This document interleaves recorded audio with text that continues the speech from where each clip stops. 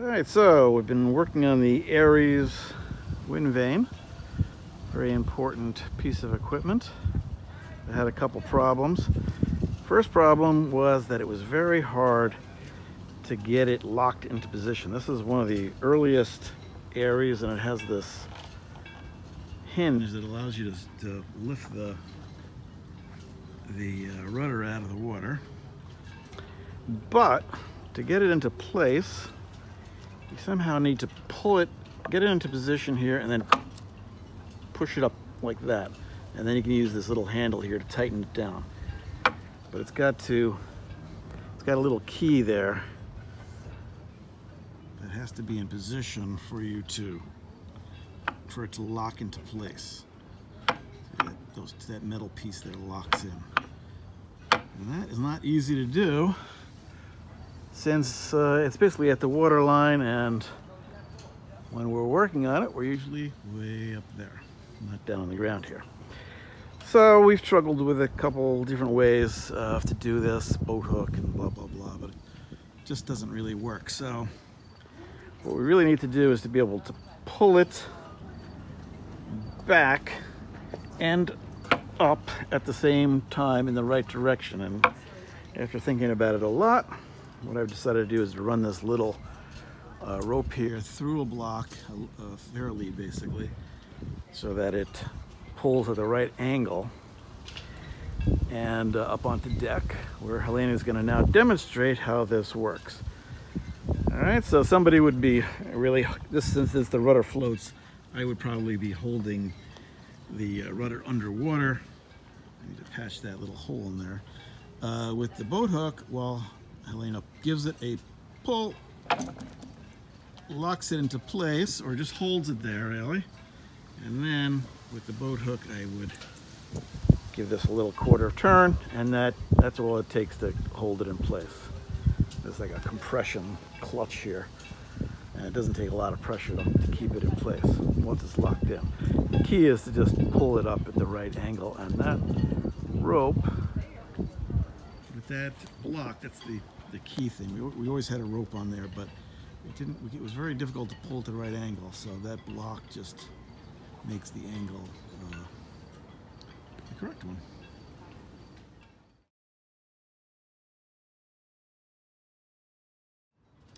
So the other problem we had was with the steering lines, which is this black and yellow line here. There's one on each side. The one on the port side was fraying, chafing really, because at some point in its long life, let's see if I can get a good angle here, somebody banged into a dock. With that, we've done it ourselves, but it was done before we came along, and bent that quite considerably, actually, forward. So whereas on the starboard side, Helena, can you just push the other way, to starboard. On the starboard side, it still lines up, and that there's like a little stopper. Where is it? Right here, that would kind of fit into this little spot here, and that would stop the rudder from going too far forward, too far to one side or the other. On the other side, if you pull it back, you can see that these no longer line up, so there was no stopper. And what was happening was the rudder would actually go past where it was supposed to, and it would chafe that rope. So what I've done, well, first we tried to bend that back into place with block and tackles and all kinds of stuff, and we just could not do it. And then we tried to take it out and replace it, but it also wouldn't come out. It's been in there probably for 40 years, and you can see other people have tried to get that out, previous owners. There's hammer marks on the casting and places where it's been scratched by channel locks. So we couldn't get it out either. So after scratching our heads, came up with the idea of just rigging preventers. So now when it goes off to one side, we have this preventer, essentially a piece of dynamo, won't let it go more than it should. So it should stop the chafe.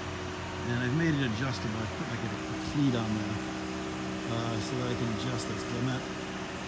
I'm not exactly sure how the length should be, and maybe it'll stretch. So I've made it so we can adjust it.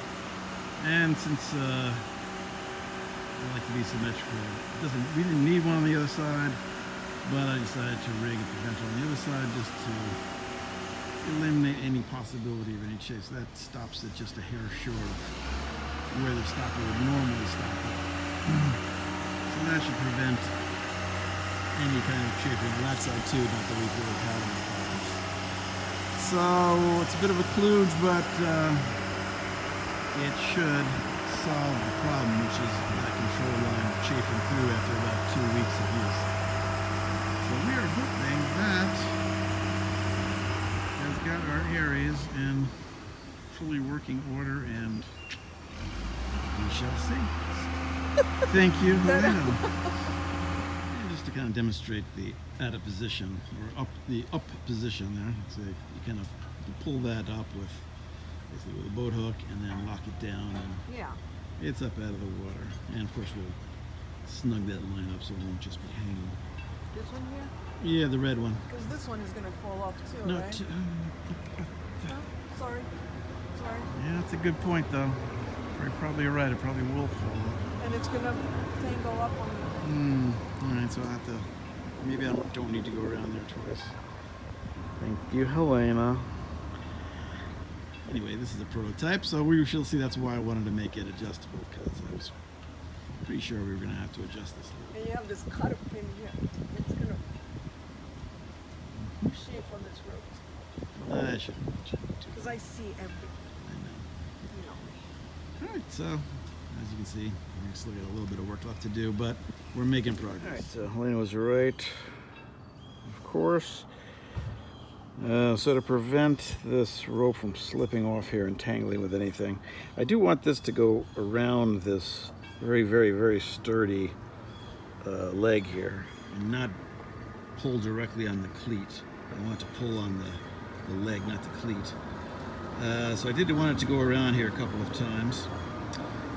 So what I did was I made basically a clove hitch on here. So now it's fastened basically to the pole here, and this is just to prevent it from slipping back. So I think that meets that final requirement there of not slipping off. So we live and we learn.